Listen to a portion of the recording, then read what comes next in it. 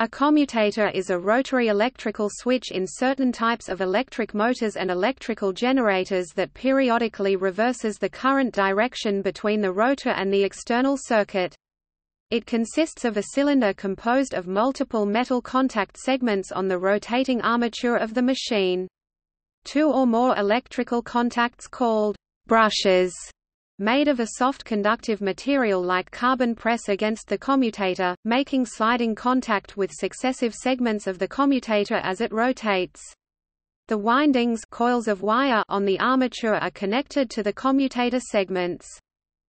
Commutators are used in direct current (DC) machines, dynamos (DC generators), and many DC motors as well as universal motors. In a motor, the commutator applies electric current to the windings. By reversing the current direction in the rotating windings each half turn, a steady rotating force torque is produced. In a generator, the commutator picks off the current generated in the windings, reversing the direction of the current with each half turn, serving as a mechanical rectifier to convert the alternating current from the windings to unidirectional direct current in the external load circuit. The first direct current commutator-type machine, the dynamo, was built by Hippolyte Pixii in 1832, based on a suggestion by André-Marie Ampère. Commutators are relatively inefficient, and also require periodic maintenance such as brush replacement. Therefore, commutated machines are declining in use, being replaced by alternating current (AC) machines, and in recent years by brushless DC motors which use semiconductor switches.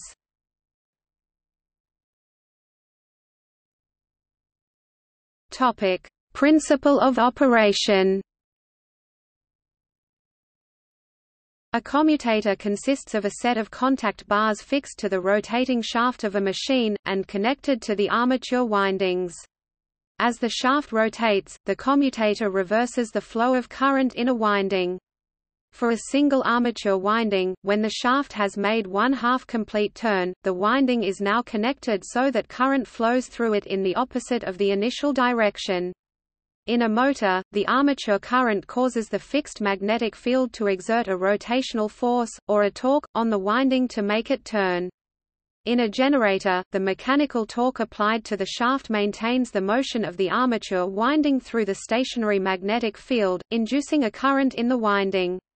In both the motor and generator case, the commutator periodically reverses the direction of current flow through the winding so that current flow in the circuit external to the machine continues in only one direction.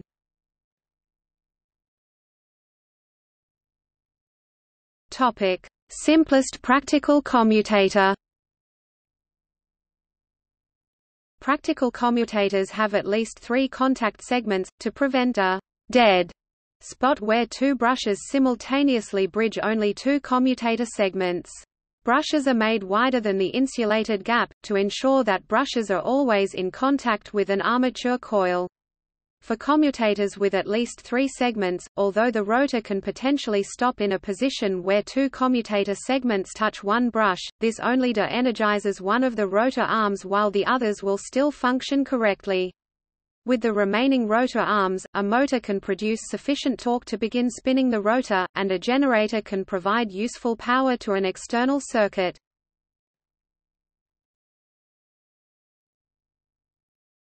Topic: Ring segment construction.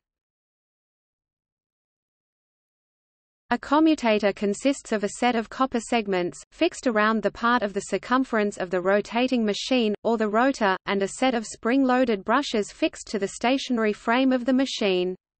2 or more fixed brushes connect to the external circuit, either a source of current for a motor or a load for a generator. Commutator segments are connected to the coils of the armature, with the number of coils and commutator segments depending on the speed and voltage of the machine. Large motors may have hundreds of segments. Each conducting segment of the commutator is insulated from adjacent segments. Mica was used on early machines and is still used on large machines. Many other insulating materials are used to insulate smaller machines. Plastics allow quick manufacture of an insulator, for example. The segments are held onto the shaft using a dovetail shape on the edges or underside of each segment. Insulating wedges around the perimeter of each segment are pressed so that the commutator maintains its mechanical stability throughout its normal operating range. In small appliance and tool motors, the segments are typically crimped permanently in place and cannot be removed.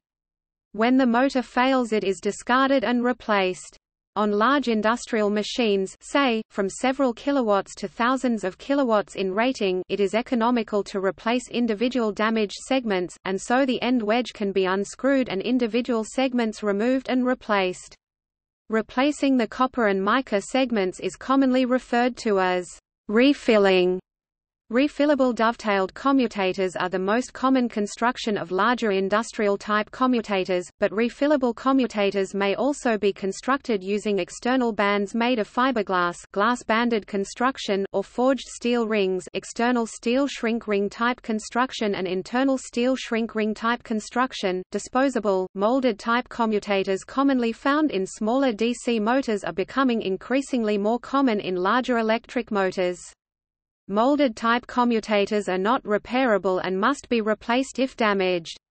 In addition to the commonly used heat, torque, and tonnage methods of seasoning commutators, some high-performance commutator applications require a more expensive, specific spin seasoning process or over-speed spin testing to guarantee stability of the individual segments and prevent premature wear of the carbon brushes. Such requirements are common with traction, military, aerospace, nuclear, mining, and high-speed applications where premature failure can lead to serious negative consequences. Friction between the segments and the brushes eventually causes wear to both surfaces. Carbon brushes, being made of a softer material, wear faster and may be designed to be replaced easily without dismantling the machine. Older copper brushes caused more wear to the commutator, causing deep grooving and notching of the surface over time. The commutator on small motors, say, less than a kilowatt rating, is not designed to be repaired through the life of the device.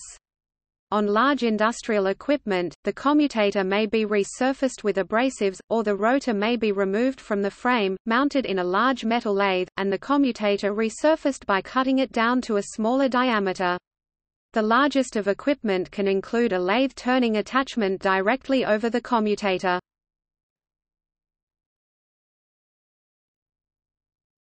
Topic: Brush construction. Early machines used brushes made from strands of copper wire to contact the surface of the commutator. However, these hard metal brushes tended to scratch and groove the smooth commutator segments, eventually requiring resurfacing of the commutator. As the copper brushes wore away, the dust and pieces of the brush could wedge between commutator segments, shorting them and reducing the efficiency of the device. Fine copper wire mesh or gauze provided better surface contact with less segment wear, but gauze brushes were more expensive than strip or wire copper brushes. Modern rotating machines with commutators almost exclusively use carbon brushes, which may have copper powder mixed in to improve conductivity. Metallic copper brushes can be found in toy or very small motors, such as the one illustrated above, and some motors which only operate very intermittently, such as automotive starter motors. Motors and generators suffer from a phenomenon known as armature reaction, one of the effects of which is to change the position at which the current reversal through the windings should ideally take place as the loading varies. Early machines had the brushes mounted on a ring that was provided with a handle. During operation, it was necessary to adjust the position of the brush ring to adjust the commutation to minimize the sparking at the brushes. This process was known as rocking the brushes. Various developments took place to automate the process of adjusting the commutation and minimizing the sparking at the brushes. One of these was the development of high-resistance brushes, or brushes made from a mixture of copper powder and carbon. Although described as high-resistance brushes, the resistance of such a brush was of the order of milliohms, the exact value dependent on the size and function of the machine. Also, the high-resistance brush was not constructed like a brush but in the form of a carbon block with a curved face to match the shape of the commutator. The high-resistance or carbon brush is made large enough that it is significantly wider than the insulating segment that it spans, and on large machines may often span 2 insulating segments. The result of this is that as the commutator segment passes from under the brush, the current passing to it ramps down more smoothly than had been the case with pure copper brushes where the contact broke suddenly. Similarly, the segment coming into contact with the brush has a similar ramping up of the current. Thus, although the current passing through the brush was more or less constant, the instantaneous current passing to the 2 commutator segments was proportional to the relative area in contact with the brush. The introduction of the carbon brush had convenient side effects. Carbon brushes tend to wear more evenly than copper brushes, and the soft carbon causes far less damage to the commutator segments. There is less sparking with carbon as compared to copper, and as the carbon wears away, the higher resistance of carbon results in fewer problems from the dust collecting on the commutator segments. The ratio of copper to carbon can be changed for a particular purpose. Brushes with higher copper content perform better with very low voltages and high current, while brushes with a higher carbon content are better for high voltage and low current.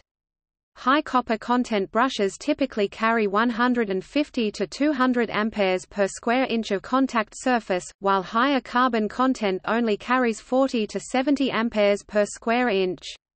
The higher resistance of carbon also results in a greater voltage drop of 0.8 to 1.0 volts per contact, or 1.6 to 2.0 volts across the commutator.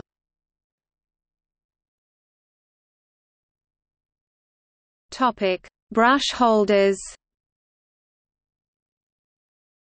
A spring is typically used with the brush, to maintain constant contact with the commutator. As the brush and commutator wear down, the spring steadily pushes the brush downwards towards the commutator. Eventually the brush wears small and thin enough that steady contact is no longer possible, or it is no longer securely held in the brush holder, and so the brush must be replaced. It is common for a flexible power cable to be directly attached to the brush, because current flowing through the support spring would cause heating, which may lead to a loss of metal temper and a loss of the spring tension. When a commutated motor or generator uses more power than a single brush is capable of conducting, an assembly of several brush holders is mounted in parallel across the surface of the very large commutator. This parallel holder distributes current evenly across all the brushes, and permits a careful operator to remove a bad brush and replace it with a new one, even as the machine continues to spin fully powered and under load. High-power, high-current commutated equipment is now uncommon, due to the less complex design of alternating current generators that permits a low-current, high-voltage spinning field coil to energize high-current fixed-position stator coils. This permits the use of very small singular brushes in the alternator design. In this instance, the rotating contacts are continuous rings, called slip rings, and no switching happens. Modern devices using carbon brushes usually have a maintenance-free design that requires no adjustment throughout the life of the device, using a fixed-position brush holder slot and a combined brush spring cable assembly that fits into the slot. The worn brush is pulled out and a new brush inserted. Topic: Brush contact angle. The different brush types make contact with the commutator in different ways. Because copper brushes have the same hardness as the commutator segments, the rotor cannot be spun backwards against the ends of copper brushes without the copper digging into the segments and causing severe damage. Consequently, strip, laminate copper brushes only make tangential contact with the commutator, while copper mesh and wire brushes use an inclined contact angle touching their edge across the segments of a commutator that can spin in only one direction. The softness of carbon brushes permits direct radial end contact with the commutator without damage to the segments, permitting easy reversal of rotor direction, without the need to reorient the brush holders for operation in the opposite direction. Although never reversed, common appliance motors that use wound rotors, commutators and brushes have radial contact brushes. In the case of a reaction-type carbon brush holder, carbon brushes may be reversely inclined with the commutator so that the commutator tends to push against the carbon for firm contact.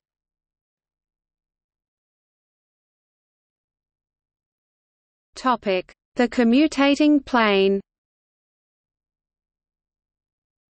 The contact point where a brush touches the commutator is referred to as the commutating plane. To conduct sufficient current to or from the commutator, the brush contact area is not a thin line but instead a rectangular patch across the segments. Typically the brush is wide enough to span 2.5 commutator segments. This means that two adjacent segments are electrically connected by the brush when it contacts both.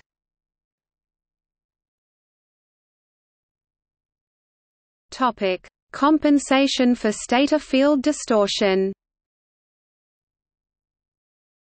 Most introductions to motor and generator design start with a simple two-pole device with the brushes arranged at a perfect 90-degree angle from the field. This ideal is useful as a starting point for understanding how the fields interact, but it is not how a motor or generator functions in actual practice. In a real motor or generator, the field around the rotor is never perfectly uniform. Instead, the rotation of the rotor induces field effects which drag and distort the magnetic lines of the outer non-rotating stator. The faster the rotor spins, the further this degree of field distortion. Because a motor or generator operates most efficiently with the rotor field at right angles to the stator field, it is necessary to either retard or advance the brush position to put the rotor's field into the correct position to be at a right angle to the distorted field. These field effects are reversed when the direction of spin is reversed. It is therefore difficult to build an efficient reversible commutator dynamo, since for highest field strength it is necessary to move the brushes to the opposite side of the normal neutral plane. These effects can be mitigated by a compensation winding in the face of the field pole that carries armature current.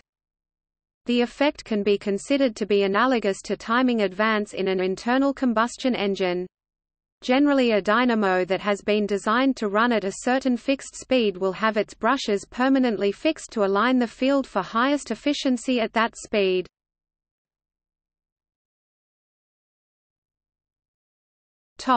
Further compensation for self-induction. Self-induction, the magnetic fields in each coil of wire join and compound together to create a magnetic field that resists changes in the current, which can be likened to the current having inertia. In the coils of the rotor, even after the brush has been reached, currents tend to continue to flow for a brief moment, resulting in a wasted energy as heat due to the brush spanning across several commutator segments and the current short-circuiting across the segments. Spurious resistance is an apparent increase in the resistance in the armature winding, which is proportional to the speed of the armature, and is due to the lagging of the current. To minimize sparking at the brushes due to this short-circuiting, the brushes are advanced a few degrees further yet, beyond the advance for field distortions. This moves the rotor winding undergoing commutation slightly forward into the stator field, which has magnetic lines in the opposite direction and which oppose the field in the stator.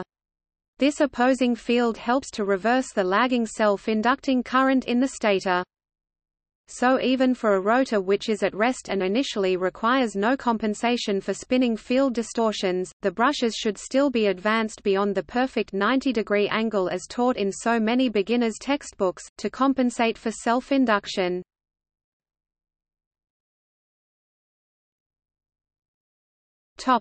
Limitations and alternatives. Although direct current motors and dynamos once dominated industry, the disadvantages of the commutator have caused a decline in the use of commutated machines in the last century. These disadvantages are: the sliding friction between the brushes and commutator consumes power, which can be significant in a low-power machine. Due to friction, the brushes and copper commutator segments wear down, creating dust. In small consumer products such as power tools and appliances, the brushes may last as long as the product, but larger machines require regular replacement of brushes and occasional resurfacing of the commutator. So commutated machines are not used in low particulate or sealed applications or in equipment that must operate for long periods without maintenance. The resistance of the sliding contact between brush and commutator causes a voltage drop called the brush drop. This may be several volts, so it can cause large power losses in low voltage, high current machines. Alternating current motors, which do not use commutators, are much more efficient. There is a limit to the maximum current density and voltage which can be switched with a commutator. Very large direct current machines, say, more than several megawatts rating, cannot be built with commutators. The largest motors and generators are all alternating current machines. The switching action of the commutator causes sparking at the contacts, posing a fire hazard in explosive atmospheres, and generating electromagnetic interference. With the wide availability of alternating current, DC motors have been replaced by more efficient AC synchronous or induction motors. In recent years, with the widespread availability of power semiconductors, in many remaining applications commutated DC motors have been replaced with brushless direct current motors. These don't have a commutator, instead the direction of the current is switched electronically. A sensor keeps track of the rotor position and semiconductor switches such as transistors reverse the current. Operating life of these machines is much longer, limited mainly by bearing wear.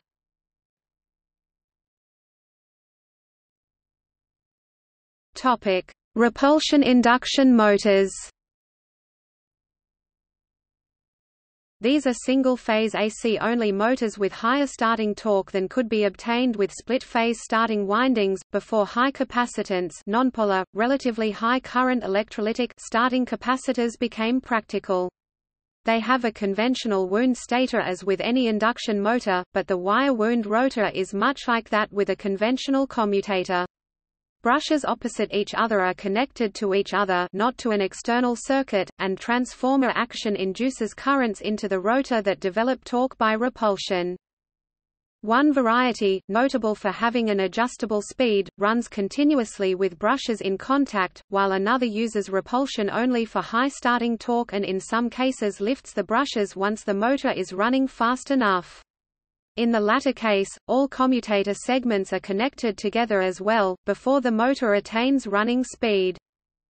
Once at speed, the rotor windings become functionally equivalent to the squirrel cage structure of a conventional induction motor, and the motor runs as such.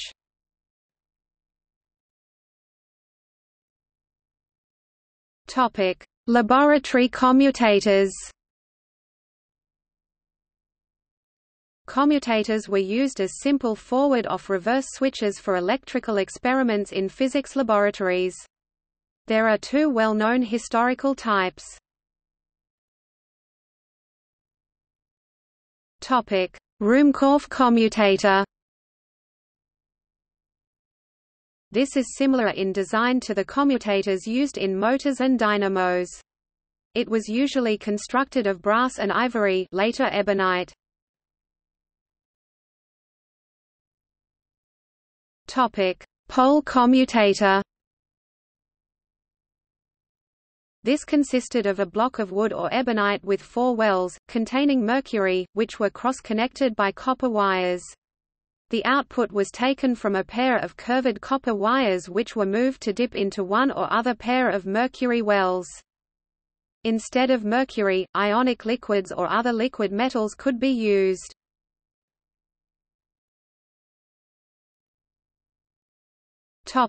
See also: armature, electrical engineering; slip ring; rotary transformer; mercury swivel commutator; brushless motor; file, commutator animate. GIF. Patents. Elihu Thomson, U.S. Patent 242,488. Commutators for dynamo electric machines, 1881 June 7. Henry Jacobs, U.S. Patent 246612 Commutator for magneto-electric machines 1881 September 6. Frank. B. Ray and Clarence. L. Healy, U.S. Patent 294270 Commutator for dynamo or magneto-electric machines 1884 February 26. Nikola Tesla, U.S. Patent 334823 Commutator for dynamo-electric machines 1886 January 26. Thomas E. Adams, U.S. Patent 340537 Commutator for dynamo-electric machines 1886 April 27. Nikola Tesla, U.S. Patent 382845 Commutator for dynamo-electric machines 1888 May 15.